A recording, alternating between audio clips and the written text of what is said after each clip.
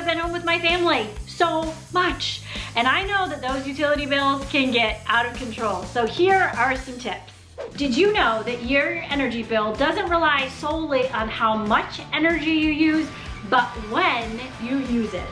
Most Americans would save money if they switched their utilities' time of use energy, which charges peak rates from 4 p.m. to 9 p.m., but much lower rates during the other times.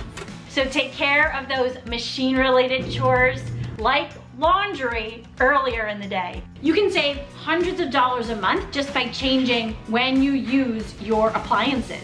It's just that simple. Use dryer balls in the dryer. By using these dryer balls, you can really cut the time that it takes to dry your clothes. They will also allow you to skip the fabric softener, which will save you even more money. Another economical version to do this is just to use crumpled up aluminum foil. Wash dishes right away. We are eating more meals at home than ever, which means more dishes. Most of the time, running the dishwasher uses less energy, but if you're just rinsing these dishes and putting them in the dishwasher anyway, that goes right out the window. Now there's a right way to wash dishes.